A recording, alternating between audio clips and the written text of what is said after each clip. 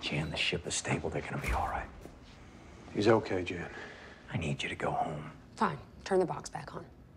I'll see what I can do. Now, turn the box back on, now. Oh, there's security protocol. Well, I don't give a damn. I've got a dozen cameras on my front lawn, Deke. Do you want me telling them what's going on? Jan, you have to trust us. We've got this under control. No, you don't. All these protocols and procedures to make it seem like you have it under control. But you're a bunch of boys making models out of balsa wood. You don't have anything under control.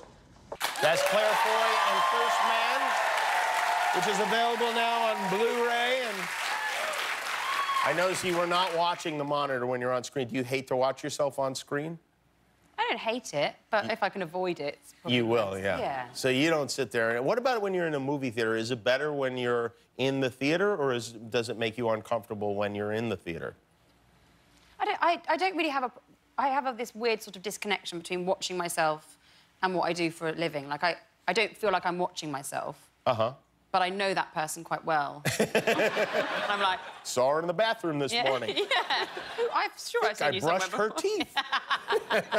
You play Janet, as I mentioned, the wife of Neil Armstrong, who, I have to say, I know it's a dumb thing, but I never, you know, you hear about Neil Armstrong and Buzz Aldrin, you never even imagine these guys having families and wives and all of this stuff that they have.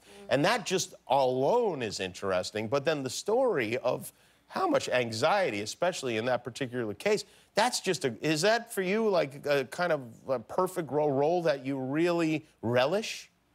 Ooh, it was quite an, like a tense role to play. I think I felt like Ryan was obviously, it was kind of separate. He went to the moon, and then we were at home. And I felt like every time he came home, I was there going, where have you been? What are you doing? Because it was just quite, all the scenes had kind of that kind of feeling to them. Yeah, but that's kind of how marriage goes a lot of times. Yeah, true. Yeah. But it was amazing. I mean, amazing to kind of get to know her and the family, and the Armstrongs were so involved in the shooting of the movie and the script and everything, so... Yeah, and yet to have an English person and a Canadian playing two of our American heroes is really an attack on the flag, on our flag. And makes you think maybe we should build a dome around this country, not just a wall, but to keep everyone out, and even to keep oxygen out. We're everywhere. You really are. We are everywhere. The place is crawling with you. Do you believe we went to the moon, or do you believe it's a conspiracy? I know we went. I mean, I know we went to the moon. Well, I mean, you know, Damien says as well that it was so hard to shoot the moon in this. Like, so many things happened that it sort of after he'd finished shooting it, he was like, "There's no way they could have faked it because it was so hard to actually make a film." Just from a technical standpoint, he says. So difficult. The light and the shadow. He's saying it would have been harder to fake the moon landing than to actually go to the moon. At a certain point, he was like, it probably would have been easier to get in a rocket, take Ryan in a rocket, shoot him into space. Do you ever run into these characters who do not believe that we landed on the moon now that you're involved in this world? I'm related to quite a few of them. Oh, is that right? You have... My grandmother was a conspiracy theorist about pretty much everything. But the moon was definitely like, oh, no, it never happened. That was a bit... What else? Like, what, like Bigfoot or... No. Something about the Hoover Dam.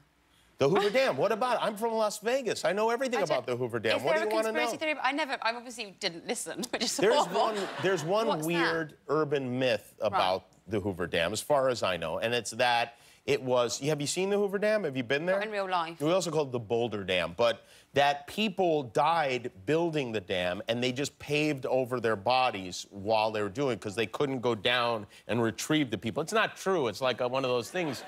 It's one of those things that somebody told me when I was a kid, and I believed it my whole life, and then we got the internet, and I was like, oh, this is not true.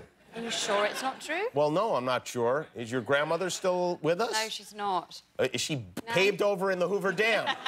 Maybe that's what it was. No, but maybe she just knew. She's had something about the Hoover Dam. That's a weird thing to... Well, I never really... that's interesting. It probably would have been much better if I'd actually listened, and then I... Yes, well, although, to what end, really, if you think about it? Just didn't believe it. You know, there is likely you will get an Oscar nomination. Let's be honest. Let's not play dumb. You know that this is likely to happen. Who will you bring to the Oscars with you? I don't know. I haven't thought about that. I think I'd have to bring a family member, wouldn't I? For sure. That would be frowned upon. Let's commit right now. Or have a contest. Oh, that would be good. Like, it's a knockout or something. Yeah, they've got like 5 weeks. Yeah. Whoever treats you the best in the next 5 weeks gets to go to the Oscars. Well, I'd rather do some sort of, like, they have to wrestle in jelly or something like that. Even better. Even better. Yeah, that would be great. Well, it's great to have you here. Oh, Thank you. And congratulations on the movie and all the accolades and whatnot. Claire Foy, everyone. Her movie is called First Man. That's it right there. If you like that video, click subscribe, and we'll be together until one of us dies.